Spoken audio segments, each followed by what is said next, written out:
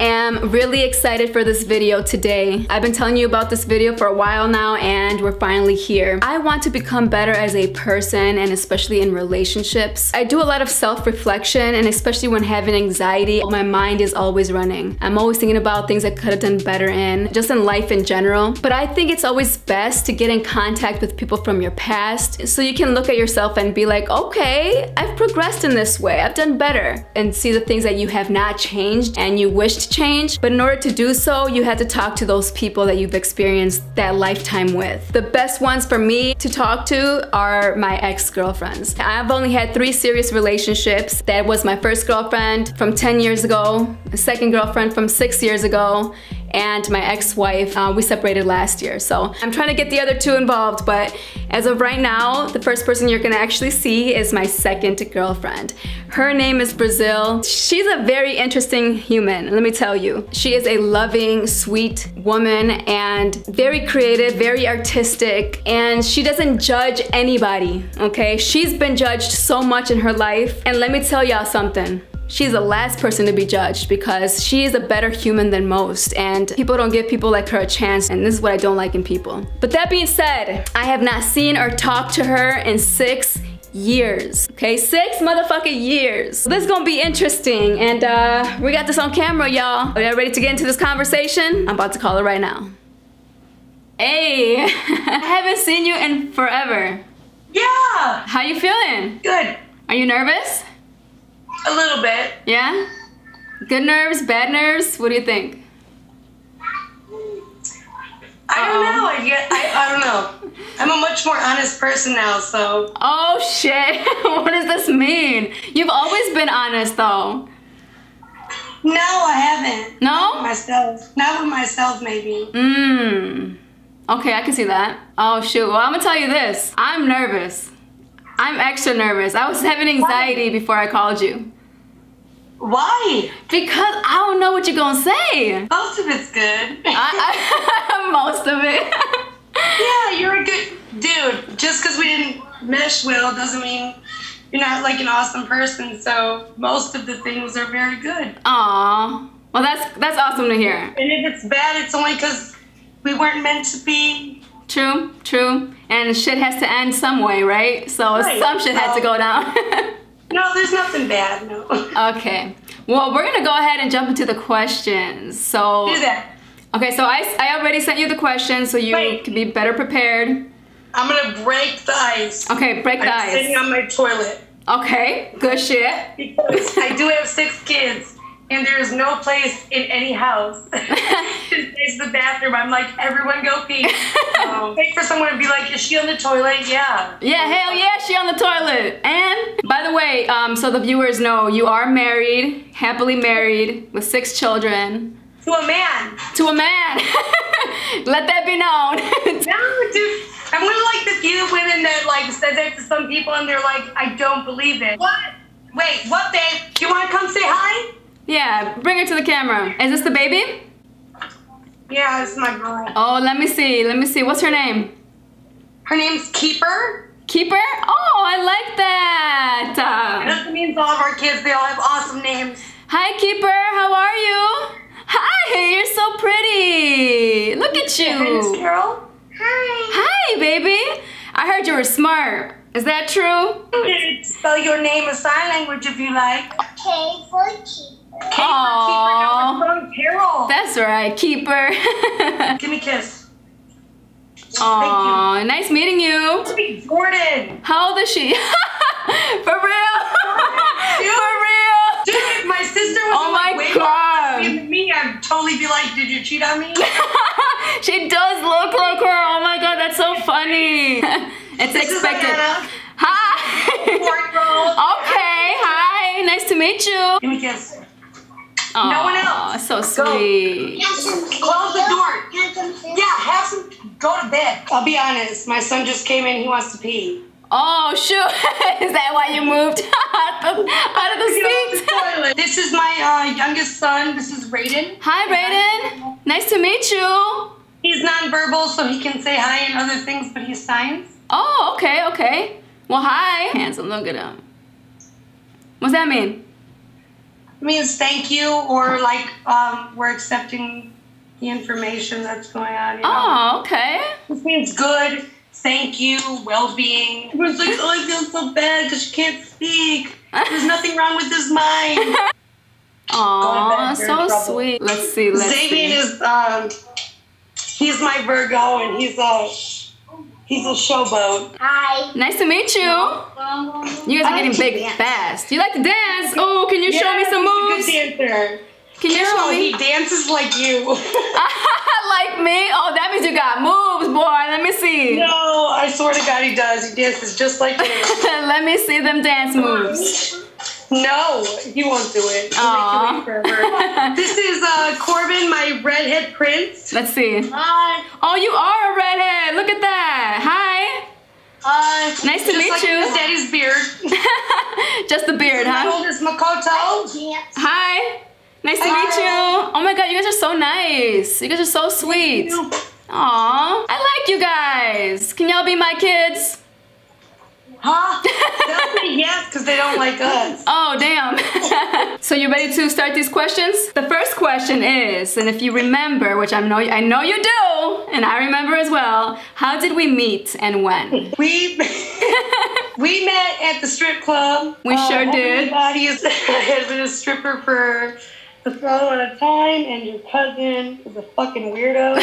Introduced us, yeah? No! He's like, you don't like me? Fine. You like my cousin.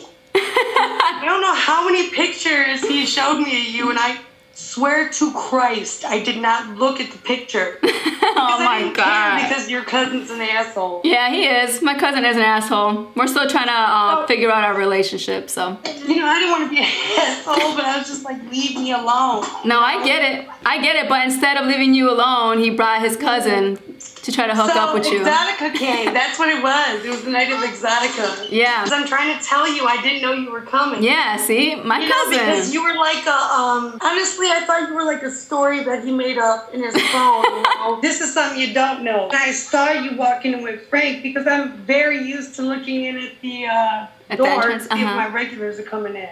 Right. You know what I mean? Yeah. So I saw Frank come in because I always see Frank come in, and I was thinking, I always got a dyke with him. I was like, that's his cousin. I swear to God, in my life, I did not know what you looked like. I was very mean to you. Yeah, yeah. You were an ass. And it's funny though, because I don't think you meant it in a mean way though. I think that's just how you being playful, maybe.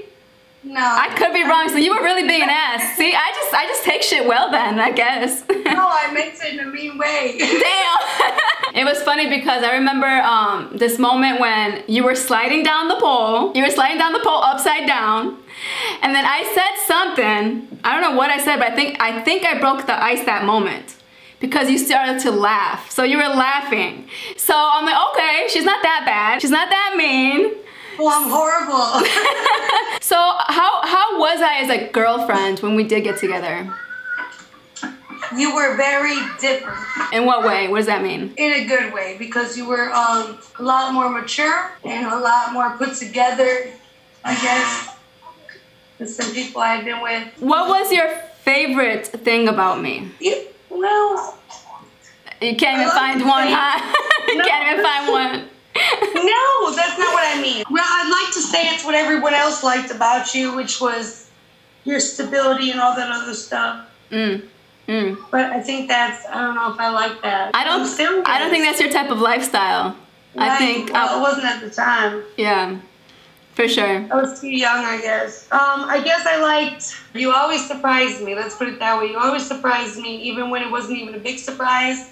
And when it was a huge surprise, you definitely surprised me. Aww. Quite often, yeah. What is your least favorite thing about me? Be honest, which I know you will be. No, I think it was...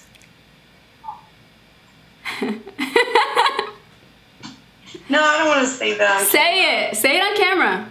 No. Say it. I didn't think about it until now, and now I feel like it's something I shouldn't say. Just say it. Carol, don't hate me, okay? We haven't talked in a long time. I feel like this is a very bad thing to say.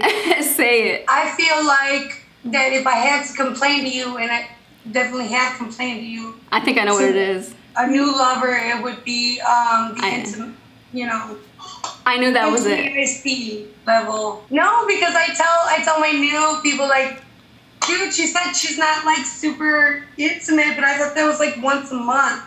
Yeah, I don't consider myself to be very sexual. It takes a long time for me to get into it, and it has nothing to do with my partners. I'm like this with everybody. You know what? But it had to do a lot with the fact that at the time, I was like 100 pounds smaller, and I was like, everyone loved me. Okay, girl. You know, for real, so everyone wanted to like fuck me or be with me.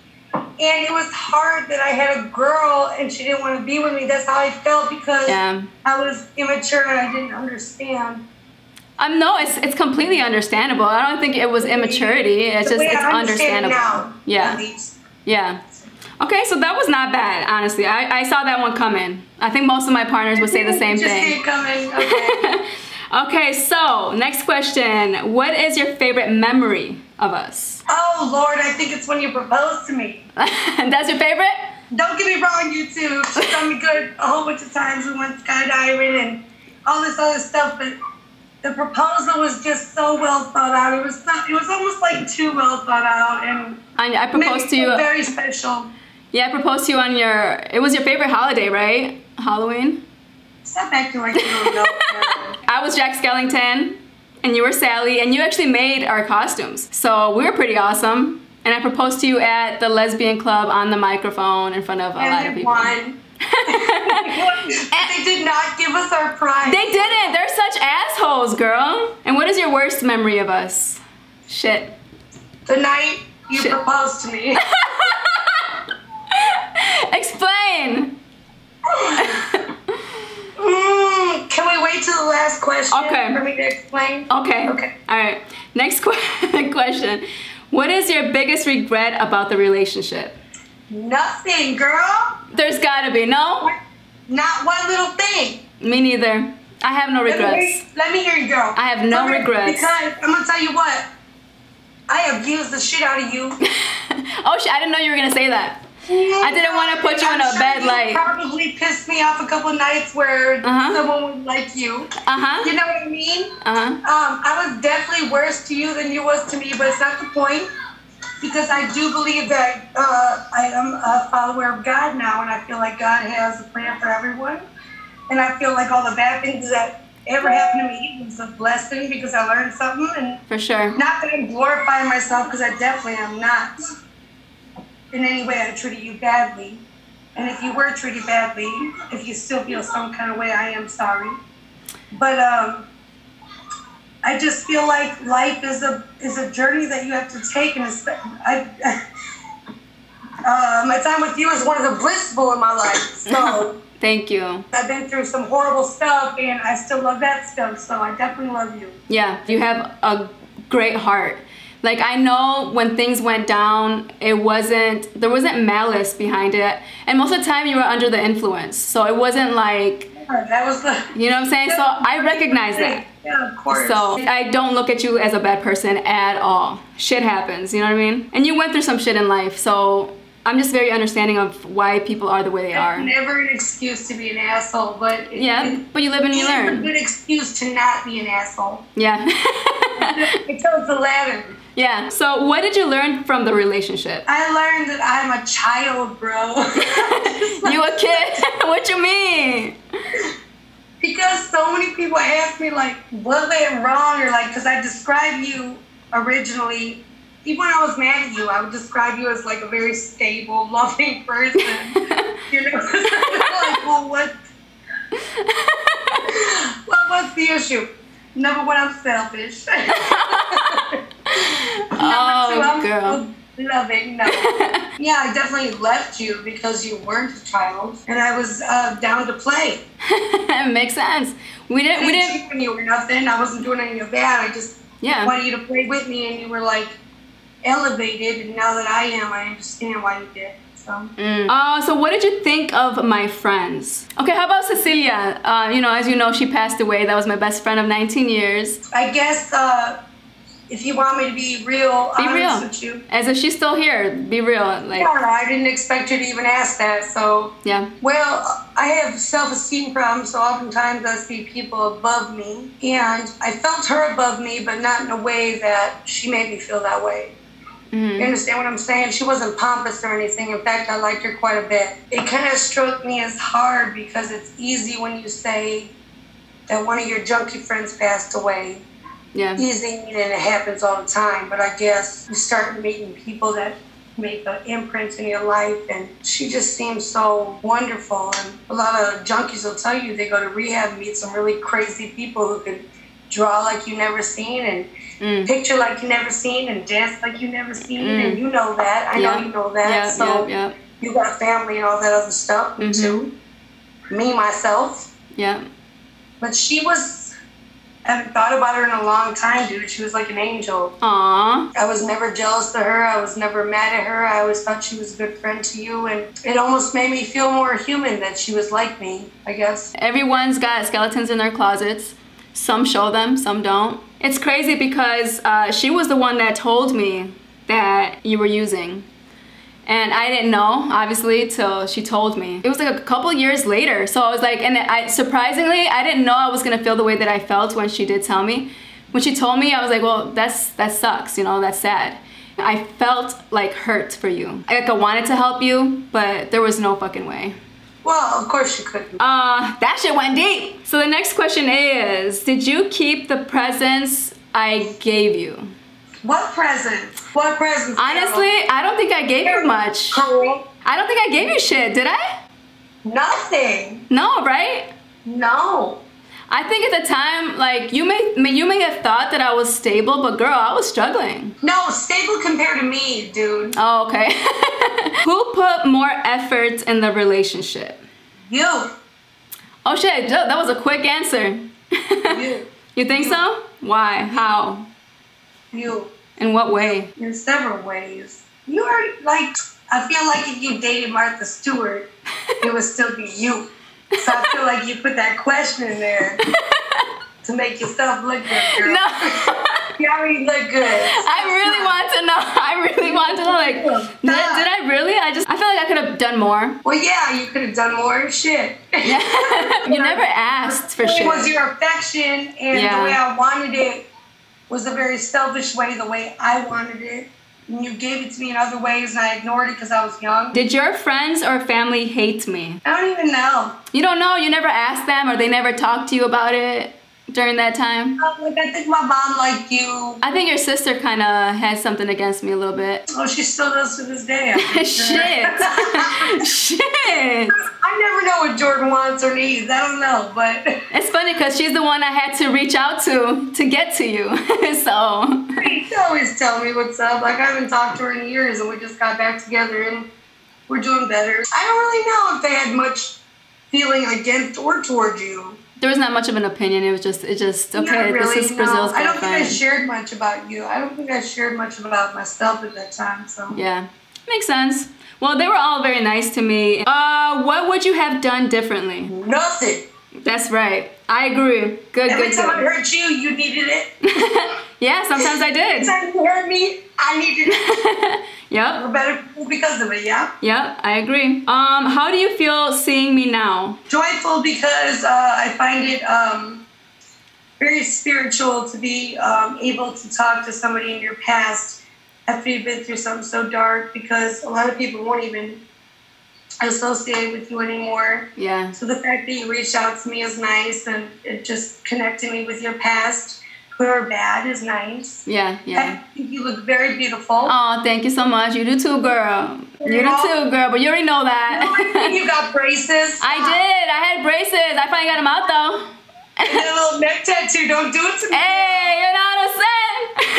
You look super happy, which I'm really happy about, because I love when people are happy. So good for you. It's funny because I almost took my life. So I figured that you've had a hard road from the couple videos I've been watching, but yeah, but I'm better now. If you could tell me anything, what would you say? I'll confess something to you. Oh fuck. Oh shit, okay.